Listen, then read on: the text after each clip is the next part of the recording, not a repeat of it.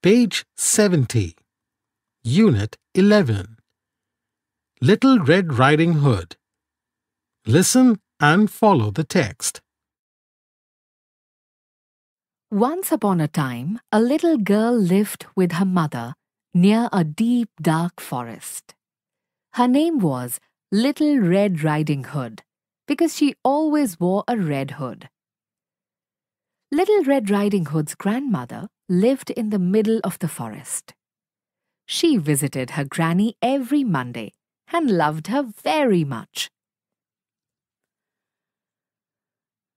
One Monday morning, her mother said, "Your grandmother is unwell. Let's bake her some chocolate chip cakes." So Little Red Riding Hood helped to bake some chocolate chip cakes. Then her mother put them in a basket and said, "Now, take the cakes to your granny, but don't stop in the wood. Stay on the path, or you'll meet the big bad wolf." Little Red Riding Hood went outside with her basket of cakes. She walked along the path to her grandmother's house. The sun was shining and the birds were singing. But did she stay on the path? No, she didn't. She went into the trees. She wanted to pick some flowers for her grandmother. As soon as she was in the trees, she saw the big bad wolf. He was looking out of a hole in the ground. "Where are you going, Little Red Riding Hood?" growled the big bad wolf with an unfriendly smile. "I'm going to see my grandmother," said Little Red Riding Hood. "She lives in a house in the middle of the forest." "Ah, I'm going there too," said the wolf. "Let's have a race. You go on the path, and I'll go another way." "All right," replied Little Red Riding Hood. "I can walk fast the whole way," she thought. "I'll win the race and then I'll be safe with Granny." So did Little Red Riding Hood win the race? No, she didn't. The wolf arrived before her and won the race. Quick as a flash, he jumped through her grandmother's window. Granny was scared, and she ran out of the cottage. The wolf put on Grandma's nightie, her cap, and her glasses, and got into her bed. After that, he waited for Little Red Riding Hood.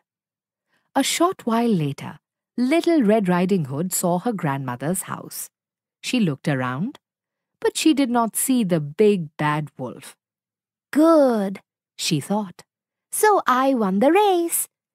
"Hello, Granny," she shouted. "Come in, my dear," called the big bad wolf from the bed. Little Red Riding Hood went in. She was surprised.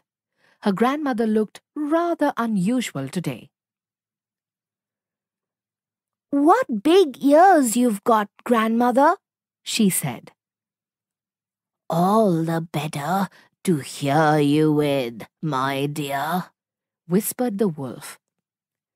"What big eyes you've got, Grandmother," she said. "All the better to see you with, my dear," growled the wolf.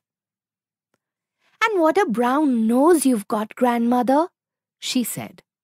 "All the better to smell the cakes, my dear," sniffed the wolf.